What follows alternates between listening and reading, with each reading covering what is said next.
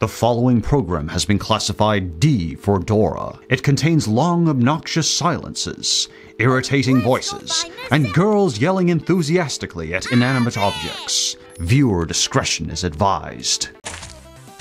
Watch out for quicksand, boo. Oh, howdy. How you going? Or as Dora would say, hola. Hola. Oh, and this is my fellow explorer, Boo. How you doing, Boo? Anyway, since we've covered Peppa many times, I think it's time we talk about another lousy kids cartoon that is somehow branded as edutainment, Dora. And while Dora is not as inescapable as that sausage roll, at least Peppa only has a runtime of 5 minutes. Dora? Kids have to sit through 30 minutes of these Dora episodes. Dora makes us suffer through overly drawn out and extremely repetitive dialogue that treats a viewer like they're a single-celled organism, and not a very bright one at that. I swear the lack of imagination in this show is just astounding. So let's check out the top 6 abysmal Dora the Explorer episodes. I know, I'm talking about a cartoon that is definitely not my demographic. But hey, I'm a silly reviewer, so let's do a silly review. And I still think these cartoons should stand up to critique. Good writing is incredibly important for kids. We can be so impressionable at that age. Preschool shows can be used to prepare kids for life. Okay, on to the countdown. Number 6. Hick Boom Ah. What a unique title. This looks pretty harmless. What could possibly be so bad about it? Can you hear me? Can you hear me now? Oh, isn't that cute? Dora's whispering to us. I'm going to put my headphones on so I can hear her. Can you hear me now? So brace yourself, because this episode is all about Dora yelling phrases at us repeatedly, most of which are hick, boom, ah. What's that sound? Hick boom oh. What's that sound? Hick boom oh. And I assure you, after watching this episode, you will never want to hear that phrase again as long as you live. You see, Dora and Boots can hear a mysterious sound off in the distance. Yep, you guessed it, the dreaded. To find the location of the sound, Dora has to traverse through the noisy river and the quiet forest. So we can divide this episode into 2 sections. One where the characters are insufferably loud. Will this make a loud noise? And the other where the characters are slightly more tolerable. Come on, follow me. Hey Boo, look! It's the sentient parchment with cognitive intellectual functioning abilities, here to deliver his truly stirring song, to teach our kids literary abilities. I'm the map. I'm the map. I'm the map. Okay, so you're the map. Do you have anything else? I'm the map. I'm the map. I'm the map. I'm the map. Stop it! I get it, you're the map! I'm the map. I'm the map. I'm the map. I'm the Shut up! So we've comfortably established so far that this is the map, a detail I will not forget as long as I live. I know, it's hard not to empathize for the kids raised on this banal sugar job. This noisy river is so noisy. Chico can't hear us. And you may have noticed that Dora has returned to her style of speaking, where you think she's an alien pretending to be human. Does speaking like this better help kids to tolerate the garbage in front of them? I don't think so, because Sesame Street has managed to converse with kids like normal human beings for decades. It's almost like Dora is just weird. To summarize, if you want to hear Dora continually yell at you and encourage children to yell at their computer screens, well, this is the episode for you. And for number 5, Dora's hair-raising adventure. So what garbage is dragged up on the side of the road next? Why, Dora's hair-raising adventure, of course. This bare-bones story simply focuses on Boots and how he wants to give a photo to his mother as a birthday present. The only issue is that his hair keeps continually getting in his eyes, which gives Dora the idea of going to the barbershop with Boots to get him a haircut. So we're going to the barbershop, but don't worry if kids somehow forgot that one tiny detail, because we will hear that location repeatedly shouted to us over and over, just in case the kids forget, and they will demand that kids also shout that name. Going to the barber shop. Yell, peluquero. Louder, peluquero. I swear, sometimes it's like I'm being given the good cop, bad cop treatment by my computer. When Dora Demand yelled to me that I stand up for the 4th time, I dang well did it. Stand up, please. Stand up, stand up. I mean, I think she'd do great as a drill instructor. Look, Dora, it's a giant. Boots, that's very rude. Just because this young lady is taller than you, it doesn't make her a giant. She's seriously not that much taller than any other adult in the episode. Maybe they're just jerks, I don't know. So our 2 bizarre travelers pick up a giant, hairy old troll and continue their adventure to the barbershop. They also encounter hairy trees along the way, who combine their hairstyles to form jump ropes. Jeepers, and I thought my childhood shows were weird. We crossed the bridge. Cha-ch. We went through the hairy trees. Cha-ch. So next is the...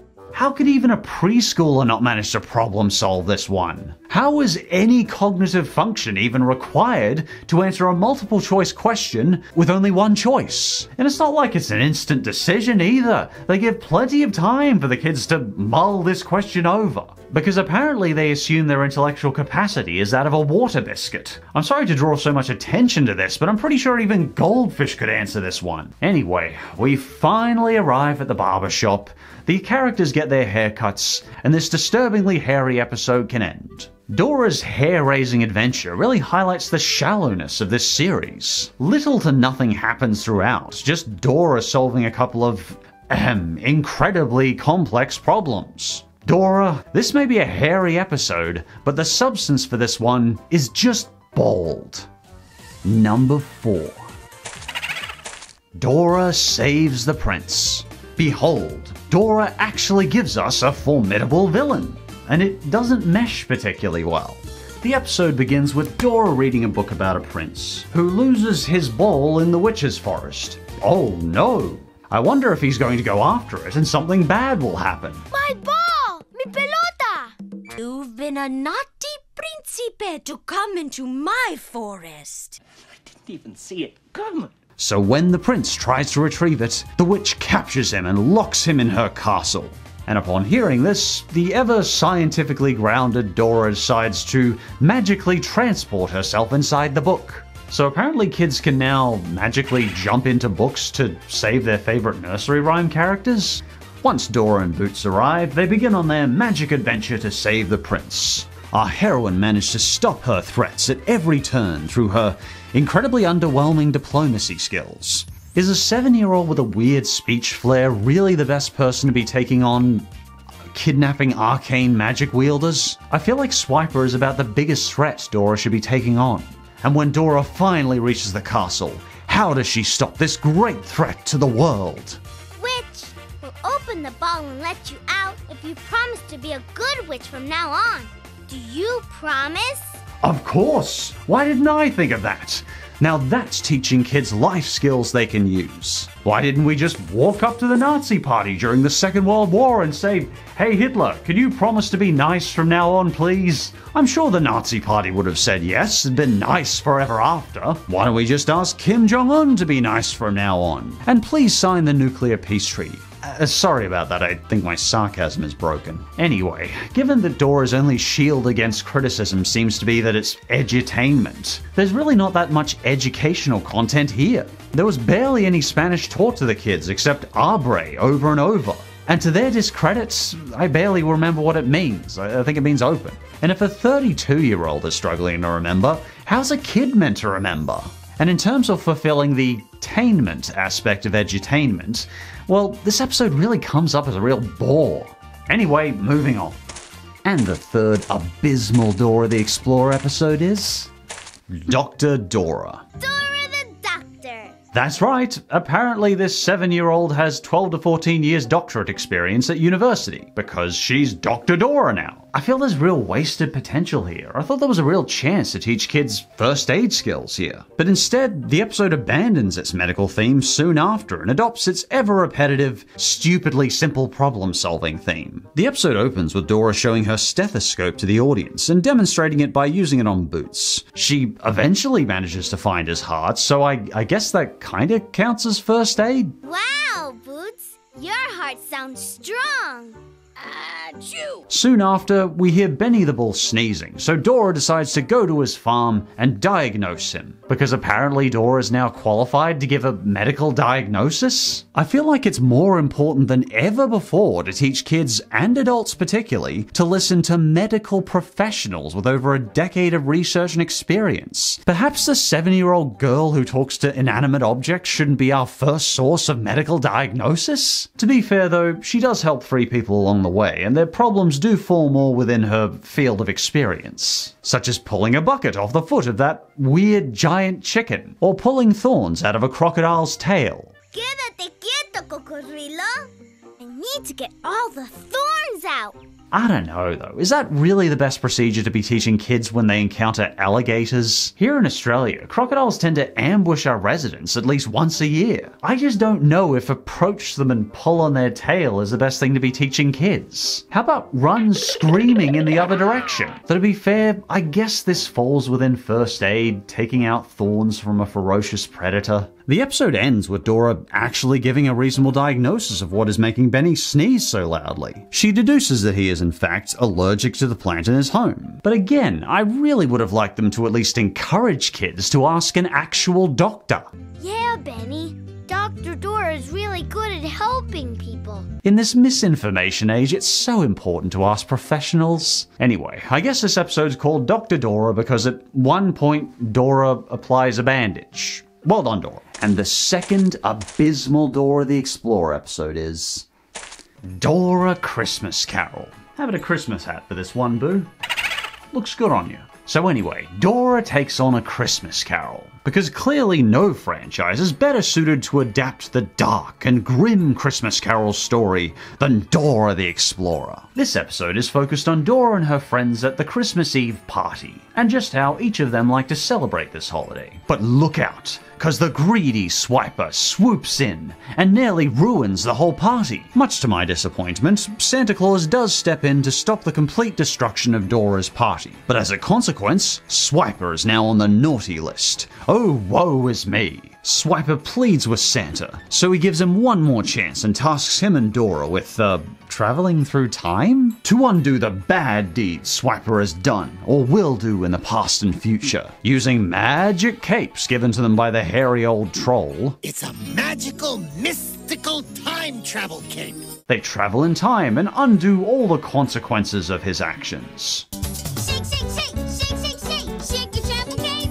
No surprise, Swiper manages his way back onto the nice list. He gets some nice prezzies and shares a present with Dora. My question here is, shouldn't kids be taught that actions have consequences? That maybe kleptomaniac thieves should not necessarily be put on the nice list and have to deal with the consequences of their bad behavior? Even if they claim he's genuinely sorry, I'm pretty sure he just wants the presents. What if I say I won't do it again? And I'm pretty sure he doesn't stop swiping after this episode. And you may be asking yourself, how is this even slightly a Christmas Carol adaptation? That's a good question, and to answer it, I have no idea. I mean, there's not even a ghost of Christmas past, future, or present. In fact, I think the only aspect of the original Christmas Carol story that wasn't butchered was a time travel aspect. But if you'd told me this was a Back to the Future homage, I would have believed you just as much. As I've said before, I love time traveling themes in cartoons, and seeing Dora older was actually a nice little bit of character development. But calling this a Dora Christmas Carol seems like false advertising. And I've got to point out, with all due respects to the voice actor, Swiper's voice is just annoying. Hey! I got one of the ornaments on my card already! I must be learning the spirit of Christmas! And I hope you enjoy the songs here, because a Dora Christmas Carol is determined to play every single one of its songs twice. Sing with them. Noche buena, noche buena. Maybe some people will be okay with this, but personally I can't stand the songs in Dora. So these songs were a grueling task to sit through once, yet alone twice. Overall, Bora's Christmas Carol is just a bore of an episode. And the #1 Abysmal Dora the Explorer episode is Dora Helps the Birthday Whistle. As we know, Dora is inclined to break the fourth wall and shout questions at viewers, always waiting a long drawn-out time for kids to respond. This has been a big point of criticism for both adults and kids, as they actively interrupt an episode repeatedly, break immersion, and give us these long, awkward silences where we have to wait. And Dora Helps the Birthday Whistle is the greatest culprit of this crime. But what is this episode actually about in the first place? According to a book Dora reads, there's a mythical creature called a birthday whistle that wields a magic wand. Now, I don't mean to be juvenile, but does anyone else think of a toilet joke when they hear the term birthday whistle? Anyway, whenever someone makes a wish on the whistle's birthday, the birthday whistle will grant their wish. On the whistle's own birthday, he wishes for wings. But alas, the whistle loses his wand due to the whistling wind. It blew the wishing wand away from him. So Dora takes it upon herself to jump into the book and return the wand to the whistling whistle. So we are treated to Dora taking the wand and going about granting birthday wishes for others while singing the same nauseating song over and over. We're in the whistle world, and we've got the wand with the power to make wishes come true. And these long annoying pauses. Look at this. What's the dragon wishing for? Do you see something that can give us a ride? Yes. And these pauses just go on forever, and there's so many. I've counted them. They do these long, annoying pauses 39 times throughout the episode. And with a runtime of 18 minutes, that means a lot of long, annoying silences. It's like if you were watching a long 18-minute cutscene of a game, and every 30 seconds the game just froze for a while. This episode has zero sense of pacing and flow, and was just weird to watch. I would imagine even the most invested kid would get tired of continually shouting at their TV every time Dora demands it. In fact, at least 2.5 minutes of this entire episode is dedicated to absolutely nothing at all. Void. Nil. Nothing. And since many of these sections have characters standing perfectly still, that means zero animation. At least with other episodes on this list, you can see a crumb of something to them. But Dora and the Whizzy whatever is just void of substance. So far, this is the worst episode of Dora the Explorer I've ever seen. But I have a hunch this isn't the last time I see her. Oh yeah, you're right. Sorry, Boo, I should put on my hat. Sunny up. With all of that said, even if I personally dislike these Dora episodes, I don't feel they teach many particularly terrible messages. Even if she's loud, annoying, and yells too much, I think Dora's polite and friendly enough to be a reasonable role model, and I can certainly imagine worse characters appearing on the occasional lunchbox or rucksack, but you may have to occasionally encourage your niece to speak like a normal person. Can you say delicioso? She'll grow out of it. But personally, I say if TikTok raised kids have the attention span for anything on television nowadays, I'd personally recommend Lazy Town, Puffin Rock, or Sesame Street instead. There's tons of good kids titles out there, it's just a matter of looking in the right place. And if you think I missed any particular Dora episodes, or you'd like me to do more lists like this in the future, feel free to let me know in the comments below. You have anything to add, Boo? Oh, that's a good point, I should have mentioned that. Well, thanks for watching, and we'll see you next time.